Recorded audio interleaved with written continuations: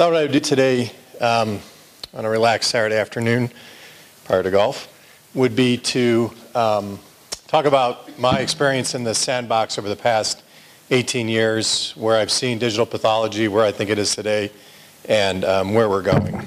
So, does anybody know who said this? Okay, good. So we have one. So the non-Americans in the room, the filler slides are quotes by Peter Lawrence Yogi Berra, sometimes called Yogi Berra. He was a baseball player, manager, and coach for 19 years. He was an 18-time All-Star. He won the World Series 10 times, batted .285, hit 348 home runs, I think, give or take, over 1,400 RBIs. So he's more than qualified to provide the quotes in a medical lecture. But I think that a lot of them fit quite well. So what's worked? So I'm going to actually start at the end, and we can all, well, we have to listen to Professor Hamilton, and then we can all go. This is my son's first grade science class, essentially. I'll probably get a little emotional here because it's an older picture. So these kids are now going into high school. But when they were very innocent and very naive, and you could actually teach them things, this was a great experience. So I brought in a microscope and with a digital camera on it, you can see, and we broadcasted that through the projector. And I brought in some slides to show the students, and I brought in acute appendicitis and cholecystitis and pictures of bone. And turns out first graders ask really, really hard questions. Am I going to get cancer? Where does cancer come from? They start rolling up their pants and sleeves. You know, is this cancer? They talk about their grandmother's cancer. So hopefully your questions won't be as hard. But 125 first graders, it was a little stressful. And you see my son has not really bought into this digital pathology thing. He's still looking through the microscope, and all of his colleagues are looking at the screen. But a little girl in the front row whose family actually moved to the UK shortly after this raised her hand and asked a question.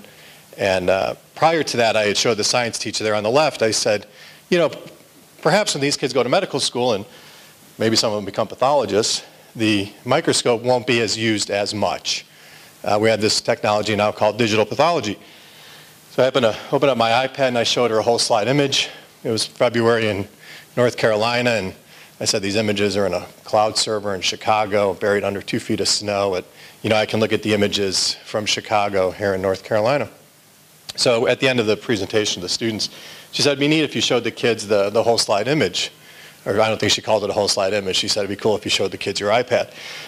And so I whipped it out. I hoped the Wi-Fi worked and everything. And I started moving this slide around. I told the kids, this image was in Chicago. This was a patient in Chicago, and we're in North Carolina, but we could look at the images together. And this little girl in the front row said, so does that mean that doctors all over the world can look at the same image at the same time? I said, that's exactly what it means. So the good news is the people that are going to be taking care of us understand this. So this is where the story starts. I went to a meeting I had no business being at, the American Association of Clinical Chemistry, pick up an award on a paper we wrote. As is the case with a lot of scientific publications, our initial results didn't really stand the test of time. But in 1999, we won an award for this paper, Laboratory Indicators of Ethanol Consumption, at the ACC meeting in San Francisco. And I was active duty military. It was prior to 9/11, so we were required to wear our uniforms. So there's that with the award. And handheld digital cameras are becoming mainstream if you think about 1999. So AACC, it's getting bigger again now, but that was about a 40,000 person meeting, large booths. And I went up to the Olympus booth and I said, do you have any handheld digital cameras? And they said, no, we didn't bring our consumer electronics to this show, but there's a couple of people over there with a microscope on a stick, or a camera on a microscope on a stick. So I went over there, and sort of intuitively I pushed the mouse around, and this image on the screen moved, and I said, what is that? They said, you just drove a microscope 300 miles away in Newport Beach. So that in 1999 was a company called Illumia, which became Trestle, which became Clariant, which became Zeiss, and then I think the story sort of ends there. But the point is there was robotic microscopy in 1999. It was probably technology ahead of its time. But at the time in the military, given our situation, I thought it was a perfect solution to solving a problem that we had. in terms of solo pathologists located all over the world that needed remote support. This was about a year before whole slide imaging, a couple of years before whole slide imaging started to become commercially available. And in truth, it was probably technology ahead of its time because a lot of us weren't even doing online banking, let alone making a diagnosis over the internet. So this was my office in 2000 at Walter Reed Army Medical Center, which no longer exists. That building no longer exists. The picture is, if you've ever been to Chicago, is the lakefront of Chicago, the Shedd Aquarium and the Adler Planetarium in the foreground. Used to be an airport there. That airport is gone. So this is a really old picture. And the point is that this was technology that was available 17 years ago now that we deployed within the military to take care of our patients. And this was our big digital imaging center. So I was a young, naive Army captain, and I got a little space in the lab. You can see there's an APC unit on the floor down here, and that is propped up on a 2x4 because occasionally the immunostainer would leak and we don't want the APC getting destroyed. So, but we made it work, and we had a Nikon CoolScope, which are no longer largely available, another digital imaging system, document scanner, color printer, big deal in 2001. So the idea was that we could support remote pathologists, and I chose to intentionally to do frozen sections to validate the technology, thinking that if you could do it for frozen sections, you could easily do it for formalin-fixed paraffin-embedded tissue. And the initial idea was to have these robotic microscopes deployed around these smaller hospitals that were largely only 1 or 2 pathologists that could send cases to regional medical centers within their specific region. So whether it was Texas or Germany, Washington State, Washington, D.C., Georgia, et cetera, there would kind of be what we called in those days a hub and spoke arrangement where you would get regional support. But quickly people realized they didn't have to do that. They could send cases directly to the Armed Forces Institute of Pathology, which no longer exists. So one of the morals of the story is, like, don't work where I've worked because some of those places go out of business. So, so the AFIP is closed, but at the time it was a regional worldwide or a worldwide referral center, and people started sending cases to Walter Reed, to AFIP directly. So long story short, we deployed about 25 microscopes on 3 continents. Some fun stories I can tell you later about, perhaps, in Korea and Iraq, deploying microscopes and supporting the fighting soldier and their families back home. And then we started to teach the residents how to do this and the fellows. Looked at cases in the same day. They were long days, but looked at cases in the same day from Germany and Korea and published that in Modern Pathology, as you saw. So this is an old story now.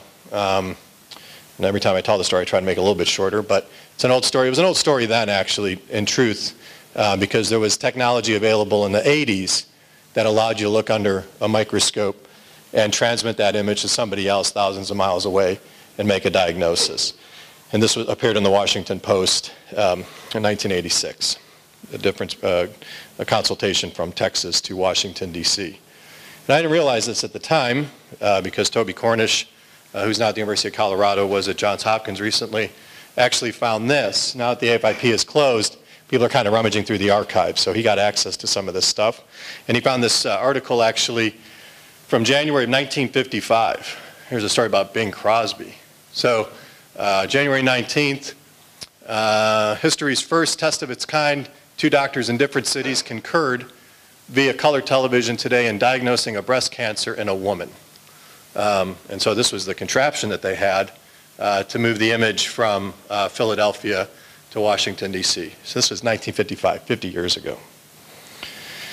And they also uncovered some of these schematics and designs about how the AFIP would have, we never had an autopsy room when I was there, but apparently there was at one time, TV microscope contraption, the auditorium, big master control, camera controls, and then Walter Reed, which was across the street, had its own studio and control systems and whatnot to move these images rather than slides. In any event, we got a couple of these things put into Iraq during that conflict. This guy is smiling here because he's got help in the field. He's got instant access to AFIP from one of the palaces at the 31st Combat Support Hospital at the time. And apparently it's a scalable solution because we hired 2 more pathologists, and we also had a 50 slide loader system installed as the volume increased, unfortunately. And what happened would, you would get same-day results. So this is an actual case with identities protected. The case would come in at 9:30, be picked up by 10 o'clock. The branch reviewed it by 10:45, report out by 12, and fax back to the contributor in those days, 12:45, and the case finalized. So if anybody's any experience sending cases to AFIP, sometimes it could take 3 weeks. This took 4 hours. So part of the idea was that the consultants were on the hook in real time to look at these cases. All right, so that's the Army telepathology program, and I think it was, and unfortunately has not been sustained terribly well because of the base closures and the AFIP closing and whatnot, but I think it was the first real-time worldwide telepathology network. I quickly realized that not to undermine the technology and what goes into that and the effort and time that engineers put into this, the technology is kind of the easy part. Changing hearts and minds is the hard part, and I think that's kind of been a consistent theme here over the past day and a half. The other thing that was readily apparent to us at the time, although I was able to get $4 million of funding from generals in Congress, was that if I actually had to prove a business case, if I actually had to prove an ROI on the front end, it would have never been funded. It would have never been sustained. We certainly proved the ROI in terms of facilitating transfers, negating transfers by slide reviews. But if I actually had to put a business case together, I'm not sure I could have justified the $2 million with any return on investment initially. So it was myself and one project manager, and the thought was if it could be done in the US Army, it could be done anywhere. If you build it, they will come. And I think that's a lesson learned from a lot of telepathology programs, digital pathology programs. If you're willing to take some risk, if you're willing to not accept a tangible ROI in the front end, if you build it, they will come. That's not a Yogi Berra quote. That's from Field of Dreams. So the value propositions that I recognized early on were when you're some distance from the slide, telepathology, teleconsult, call it what you want. And certainly image analysis. And I think the terms initially were being described about deep learning and AI, people using terms like content-based image retrieval, CBIR. There was mention of that earlier, I think, by Laurent, searching images with images. So the value propositions over the past 20 years have not changed. I think they remain pretty consistent, the telepathology piece and the analytics piece. And I think, as I'll come back to at the end, we are getting closer towards maybe not even using them for diagnosis, but using them, being whole slide images, as an adjunct to diagnosis. So after about 13 years in the Army, they kicked me out, and I went into private practice and started to do remote consults. And this was about 2007, 2008. And there were commercial labs in the United States that would provide virtual immunohistochemistry for their clients. So you would send them unstained slides or blocks. They would provide the stains, do the scanning, and send those images back to you. You, as the referring pathologist, got a huge menu of immunohistochemical tests without the burden of implementing and validating all of that.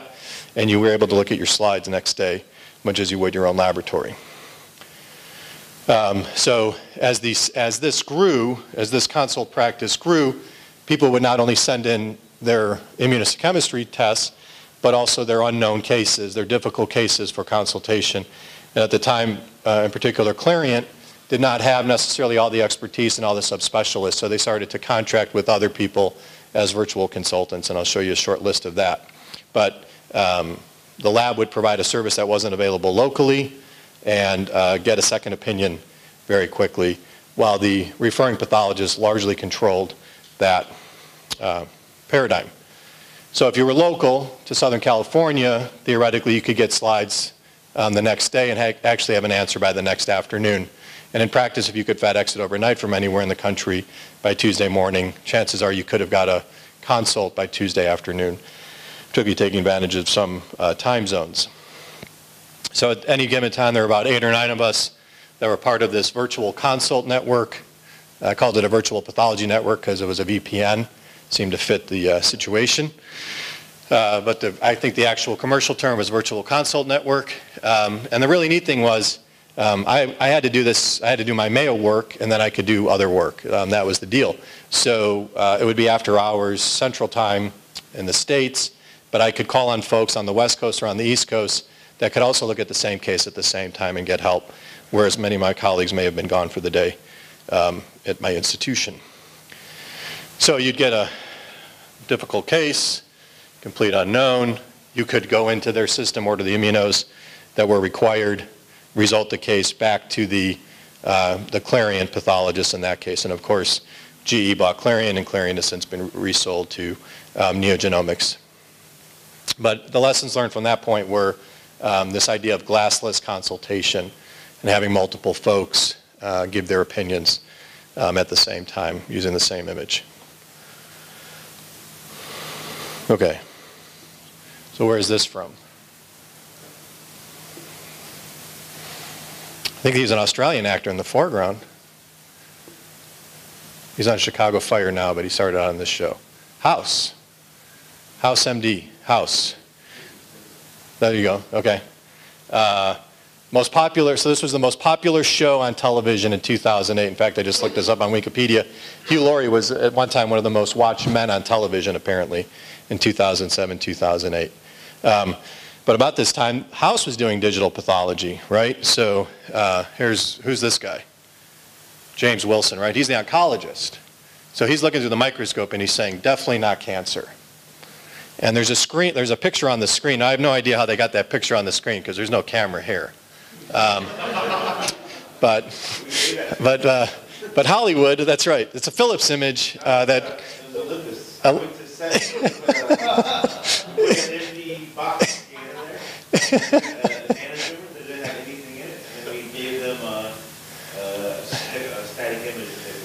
Okay, that's cool. So that's how they got amyloid stains in like 5 minutes and stuff too, huh? You did all that. Cool. All right. So Dr. Wilson, the oncologist, is looking at the digital image. He says, definitely not cancer. And he says he checked the biopsy twice. It's not cancer. So you can feel better about that. And thanks to Olympus for providing the image. All right. So image analysis. So the other valid proposition, I think clearly was image analysis. Recognizing that machines are good at counting but not good at thinking, so better reproducibility. And about this time, this came out of the papers after, I think, honestly, probably collectively not the best experience with HER2, and a lot of lessons learned from HER2 that hopefully we'll take forward towards other personalized biomarkers, PD-1 and PD-L1 as most recent ones. But based on the ASCO-CAP guidelines for HER2, looking at the post-analytic factors in terms of interpretation, although debatable and a contentious issue in the committees, image analysis was recognized as being an effective tool for achieving consistent interpretation. And of course, the medical literature picked up on this, and of course, the popular press picked up on this in terms of HER2 reproducibility. And so we tried to get together as a community and fix that and educate pathologists about interpretation and understand more about how the actual test, what factors could affect the test and the results. So in our experience, we used an Apereo system at the time to do HER2 on breast cancers. This is pretty standard in terms of the markups that are provided when you do an image analysis algorithm. And we also started to use co-registration where you could have multiple images, look at the same fields or the same profiles roughly on 4 different stains at the same time, lock those in together. And I think start to, for the first time, really appreciate more cell biology rather than tumor biology, looking at a single slide at a time with different stains. And this was published showing that image analysis appeared more accurate than manual analysis. There were still some cases that were underscored and overscored, but largely using FISH as the gold standard, which isn't 100% either, but using FISH as the gold standard, image analysis was more accurate than manual analysis. However, took some equipment, took some time, took some software.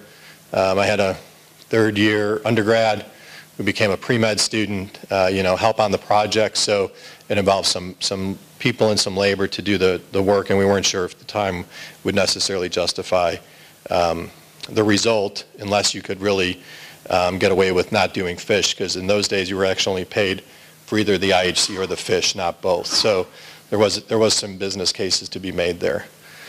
This is an older slide. This is from a paper that 3 of us wrote back in May of 2012 looking at the 20 or so image analysis applications that had 510K clearance from the FDA, looking at the specific reagent, the application, and largely breast markers, ERP or HER2 Ki67. There haven't been a whole lot more actually developed either for the specific stains or for the specific scanners. But it became clear to me that this was kind of, I think, where the future of digital pathology would be. Maybe not CBIR, but definitely some form of image analytics, image analysis, I think what people are calling deep learning AI now, using hyperspectral light. The sky was really the limit. The image was the substrate for which we would do a whole heck of a lot more than simply looking at the case. So looking for the needle in the haystack rather than the haystack would be my analogy. So I really like this, I really like that. A lot of people went to his funeral, so he must have gone to a lot. So the last half of this now is talking about Pathology 2.0, which is a term I ended up trademarking about 2009. And it came out of a discussion with the College of American Pathologists that would hold a, at the time they held a meeting called Futurescape of Pathology, and it was looking at the future of pathology. And so I was on the program committee, and when you're on the program committee, you have to kind of throw out ideas and potential speakers to put together a program. So I said, well, somebody should talk on Pathology 2.0. And the president of the CAP Foundation said, what the hell is Pathology 2.0? Only she didn't say hell. But I'm not going to say that word. So I said, I don't know, but it sounds kind of cool. She said, okay, then you talk about it. So I had to come up with something. So the idea was, how would the new tools and technology, social media, be used in the practice of surgical pathology, if at all? And how might our information be delivered as a source of information? So I just finished reading, or pretty close to finished reading, Tom Friedman's book, The World is Flat. If anybody's read that book, they know that one of the top 10 flatteners that he talks about is uploading as one of the most disruptive forces. And it's this whole idea about social media where you allow content by users for users. The best content is immediately available, and you can theoretically, this isn't always the case on Facebook and Instagram, harness collective intelligence. And so I thought, since we were an image-rich specialty, digital pathology would be well suited. So in those days, we were probably still kind of Web 1.0. You'd bookmark web pages that you liked, and eventually we became Web 2.0, which was read-write web, more social media, content following you more rather than you following content. And we have actually moved into Web 3.0, the sort of portable personal web based on your preferences, focused on the individual. So now if you're going to travel to a city, you can kind of put that city in, and applications may determine where you like to stay, where you like to play golf, where you like to eat, etc. So it's mining that content that it's developed over time. And of course, a lot of this coincides with mobile technologies. So I came up with this idea of Pathology 2.0 that would be required for biomarkers, targeted therapies, and dedicated chemotherapy, but recognizing hopefully that tissue would remain the issue and remain at the center of all of this. So using the images because they were consistent, efficient, and persistent rather than glass slides. So just to put this into perspective, in 2008, Facebook had 200 million unique visitors, or 200 million, it's probably actually maybe unique users, monthly users in 2008, July of 2008. Does anybody know what it is today? Not unusual for Facebook to have over 1 billion users a day. Not unusual. That milestone was passed a while ago. Not unusual. MySpace didn't last. LinkedIn was at one time for professional use only, but that's kind of gone away. But in any event, social media was definitely on the rise, and the winners have succeeded. So I got this crazy idea, getting on Twitter in those days. Twitter was asking, what are you doing? And so the idea was Twitter would ask you that in 140 characters. You'd say, having lunch with Jim or Joe or whatever. And that was the idea. It was a messaging system initially in 140 characters or less, as we heard about yesterday. So I said, what about twittering diagnoses? So theoretically, what if you could put in a whole slide image in Twitter? How cool would that be? You get millions of opinions. Now, some of them you wouldn't want. There aren't millions of pathologists, so you would actually get millions of opinions, but you get a lot of opinions potentially. So actually, this has taken off. So there are a number of folks now who post cases on Twitter and Facebook asking for an opinion between pathologists, and we heard yesterday about some closed groups and things where people can collaborate on images. Folks that don't have sophisticated technology take pictures through their iPhones and post those pictures, etc. Some are a little bit more elaborate. So people put together these very nice case scenarios, clinical images, gross images, histological images, clinical vignettes. You can put in your comments, your diagnoses, and then eventually, sometimes they usually give you what the answer is. And so this carried over to whole slide imaging as well. So people would have this sort of shared community experience. We heard about groups on Facebook and whatnot yesterday as well, and these have grown quite a bit as well. So again, the idea of sort of this shared experience community using whole slide images for collaboration. And then Twitter's kind of taken off. If you've been to USCAP in the past few years, make sure to use the hashtag. But we formed this group called In Situ Pathologists. And I think in 2015, we had a couple million tweets or impressions. Last year, I think we had 10 million tweets or impressions. And I think this year, we've had over 17 million impressions on Twitter. And I don't think it's a substitute for going to the meeting, certainly. But I think it's cool when you're at the meeting, you can find out what's going on in other sessions and keep apprised about what's happening. We'll see if microblogging lasts, I'm not sure. So people ask me, why do I blog or why do physicians blog? And I think largely a lot of physician blogs are kind of personal reflections, or they try to expose fraudulent ideas or practices. I did it because somebody dared me to, and I got to liking it, and I've been doing it for 10 years since, and I yell at Bruce Friedman about once a month for talking me into it. But I think what I try to do is academic blogging, a workspace to explore and share new ideas, technologies, and practices. Disseminate new ideas for discussion, provide synergy between academia for collaboration.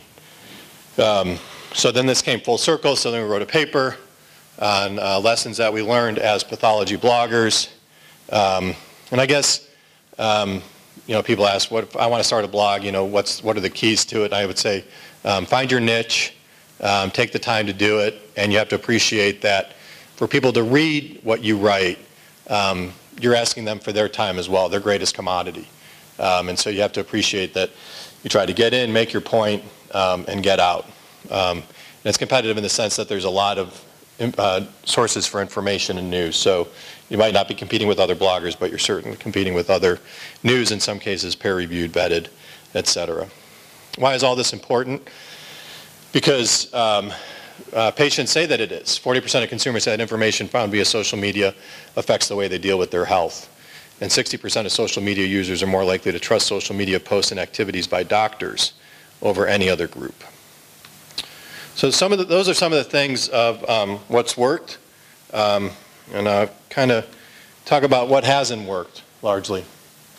And that is this whole idea of replacing the microscope, which I don't know if anybody really believed 20 years ago, but certainly hasn't happened. We can have shared expertise, coverage, collaboration, consultation, turnaround time, elimination of slide shipping and handling issues, et cetera, better connectivity. But it isn't this panacea of pure digital all the time exclusively. So I have a different idea now. This is the new thing I'm working on. So Yogi said, the future ain't what it used to be. So I think the other part we've fallen short on, and I think we'll start to make some inroads into this now that we have FDA approval, is actually getting our images into the longitudinal health record. And I hadn't heard from anybody here in Australia that this was currently being done, but if it is, I apologize. But in my experience, our images are largely not part of the longitudinal electronic medical record or electronic health record. At Mayo, we had a system to do that where you could put in clinical images, radiology images, histology images, and get that as part of the longitudinal healthcare record, which I thought was important. But the pathologists hated this idea.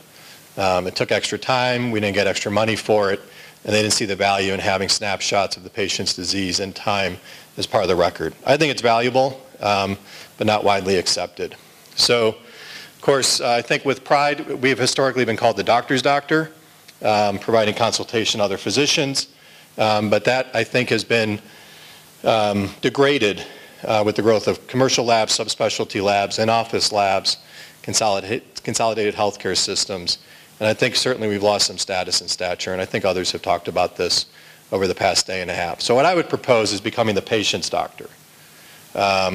And instead of having this fragmented climate and IT issues even within our own healthcare, quote unquote, integrated healthcare delivery systems, work to change that. So how do we do that? Reach out to the patient directly, actually. Become not only the doctor's doctor, but restore our relationship as the patient's doctor. So, and use technologies that facilitate that information transfer. So I think digital pathology today is between laboratories and pathologists. That's how most of us have used it. But I would propose actually making these images available to patients. So, you know, when I sound out a case now in my hospitals, once the clinician actually checks a box that it's okay to view, the patients see their results directly, and I think that's becoming more and more commonplace. I think in Europe it's becoming more standard of care. But the patients see their results right away now. We can't hide behind this paraffin curtain anymore, I think, where the reports, you know, had to be requested and somebody would sit down with them or whatever. So make the images portable, make the slides available, make those reports available, which is already happening. And be a patient advocate, be a true patient advocate. And I think at least in the States, the digitization and democratization of medicine is going to drive this. So second to last slide here. I've shown this slide 100 times, probably borrowed it from Laurent 15 years ago, but he isn't here, so he doesn't have to know that. But it's an old slide, and this was the value proposition, you know, 15, 20 years ago. We're still talking about content-rich data sets, digital data set, whole slide images, do all these great things, virtual microscopy, telepathology education, computer-assisted diagnosis before we knew what that was. But I would suggest actually putting the patient in the middle of that. So using the images, the information for online support groups, online tumor boards, portable images as they go from remote center to remote center or other consult centers, more widely available second opinions as standard of care, web platforms, et cetera, and integrate some of these technologies. It's clear it's not going to be widely adopted by pathologists, but perhaps we can provide added value to ultimately to the customer, the patient, using these technologies. So that's what we're going to work on for the next 10 years, and I'll be back in 10 years to let you know how that goes. Thank you.